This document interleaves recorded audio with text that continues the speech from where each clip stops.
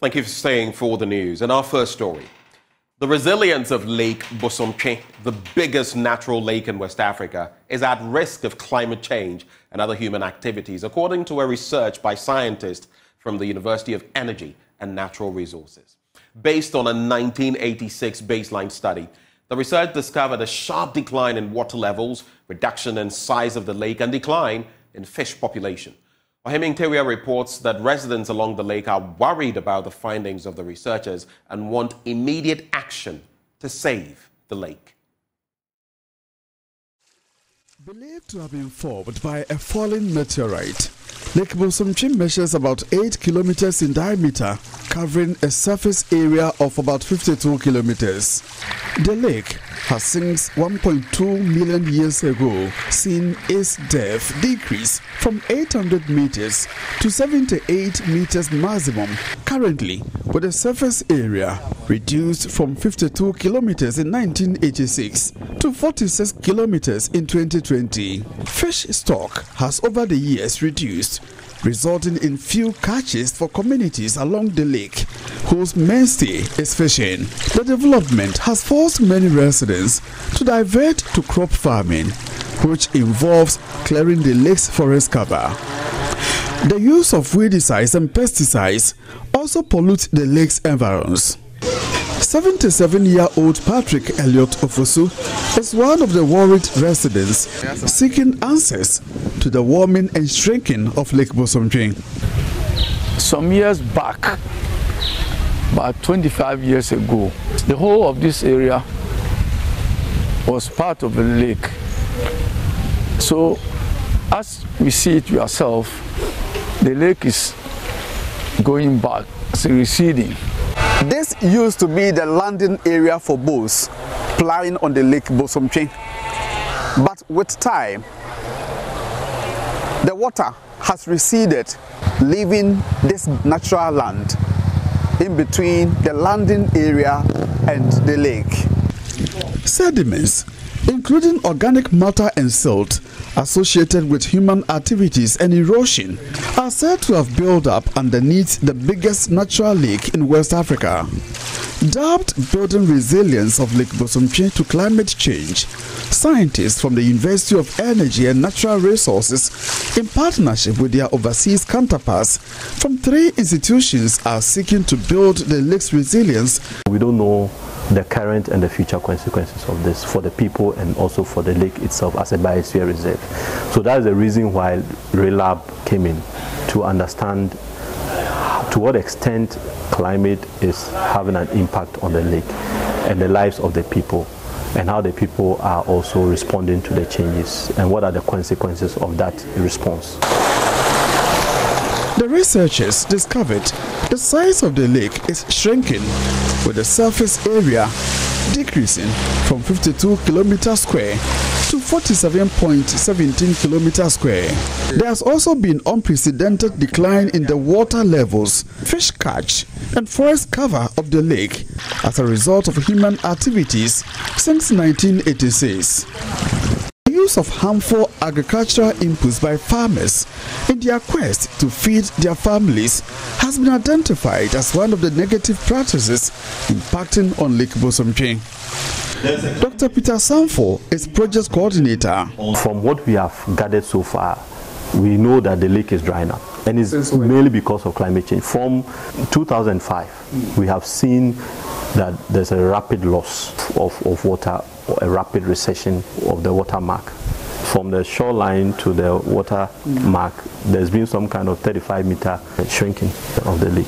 So it is real that the lake is shrinking. We have found that indeed the climate is having an effect. The lake is not behaving the way that it used to do in the past.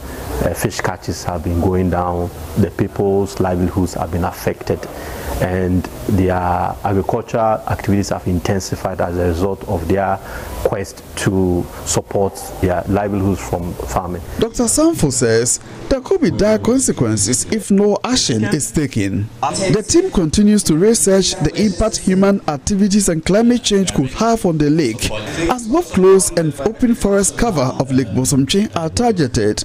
Our responsibility is to conduct the research and generate the data and to engage, transfer this data to the policymakers who have to then incorporate that data into action plans.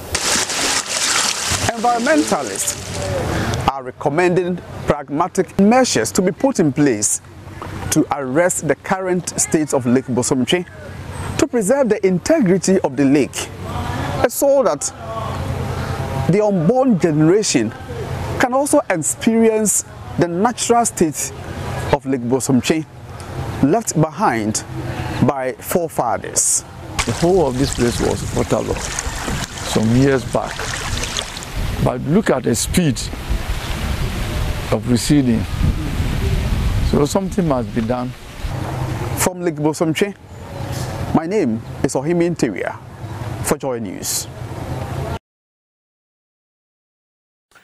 Well, in our next story, traders at the racecourse market in the Ashanti region are worried about the increasing armed attacks in recent times. They say these robbers break into their shops and ransack their wares on a daily basis.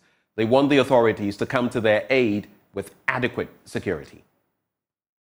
The market woman at the racecourse market laments the poor security and the trauma of coming under armed attacks. The robbers are really troubling us. Just this week, we were attacked.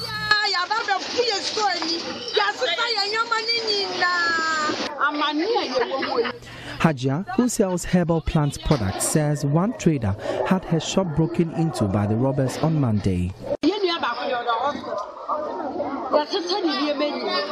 Our colleague is currently at the hospital. They stole from her and attacked her.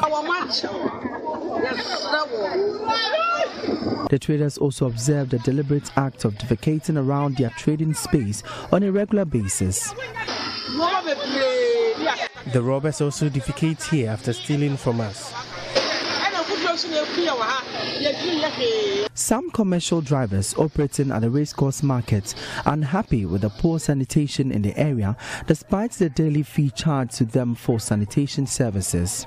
According to them, ever since they moved from Kejetia to the racecourse yard, authorities have neglected their needs. Chairman of Manson Quanta Drivers Group at Racecourse Market, Nana Poku, says the authorities need to justify the daily sanitation fees collected from the drivers.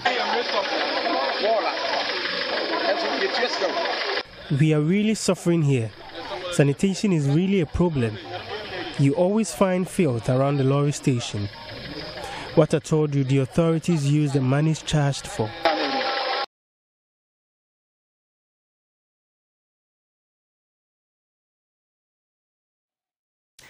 Now, the acting dean of the School of Nursing and Midwifery at the Kwame Nkrumah University of Science and Technology has observed limited higher education for nursing professionals in Ghana. Professor Veronica Millicent Jomeku believes this situation is hampering the country's quality healthcare delivery. There is more in this report. School. Professor Veronica Millicent Jomeku expressed that the school is going to run some new programs in the new academic year. She observed that higher education for nurses and midwives in the country is very limited. As a school of nursing and midwifery, we have been a department of nursing for 20 years. During this period, we have introduced new programs like BSc Midwifery, BSc Critical Care, BSc Public Health Nursing, and postgraduate programs in nursing. Now we are looking forward to starting an MPhil program in midwifery, MPhil, a PhD in midwifery, and then a PhD in nursing. As you heard earlier on, nursing and midwifery education started only in University of Ghana, and it took a long time for KNUST. It's only 20 years ago that KNUST came on board. And so that means that higher education in nursing, the opportunities for higher education in nursing have been very limited. And so in the same vein, attracting faculty with higher degrees have been a very big challenge since until recently a master's in nursing or midwifery was not available in country, and so anybody who attained it had to travel outside the country for it. Vice Chancellor of the University of Health and Allied Sciences, Professor Lydia Aziato, encouraged the school to equip students with the needed skill to boost the country's healthcare delivery. Please make every effort to ensure that the students you are graduating is a safe nurse, a safe midwife. I beg you.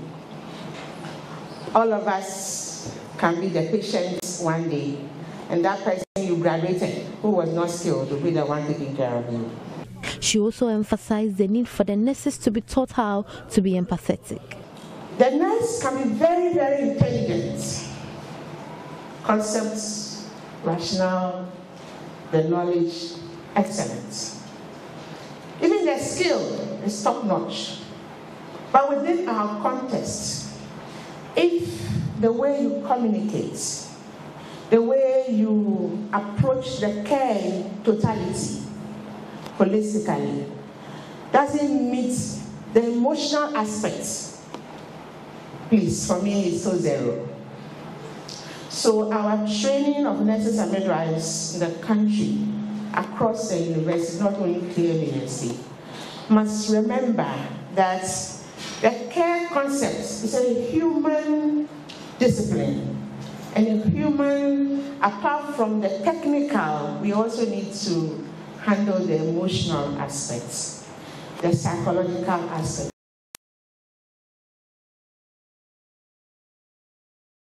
In our next story, the Executive Secretary of the Public Regulatory Commission, Dr. Ishmael Aka, says his outfit is working closely with utility companies to improve their performance in order to satisfy their customers.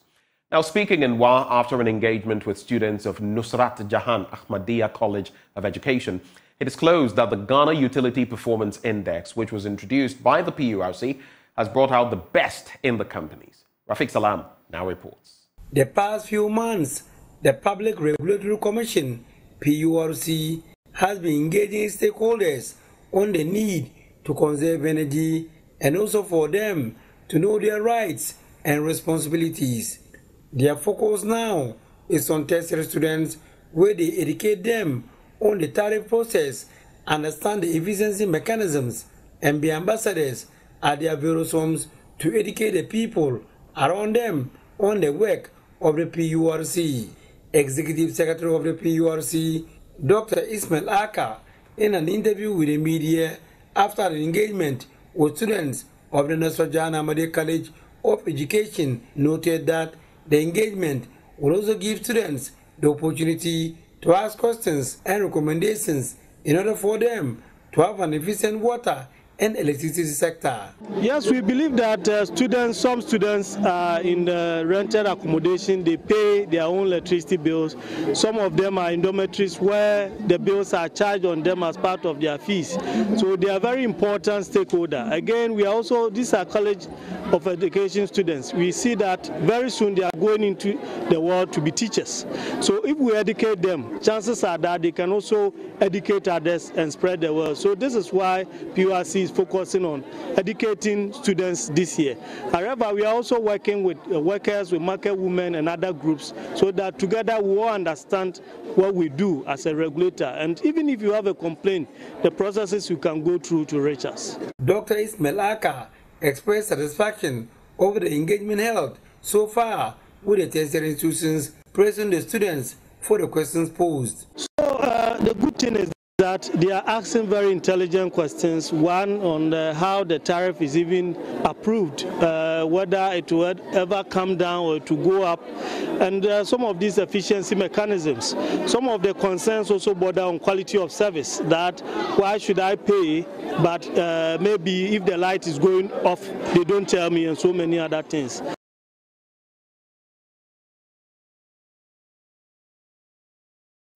Well, that's how we cap off the news this morning. Up next, we'll serve you the news review.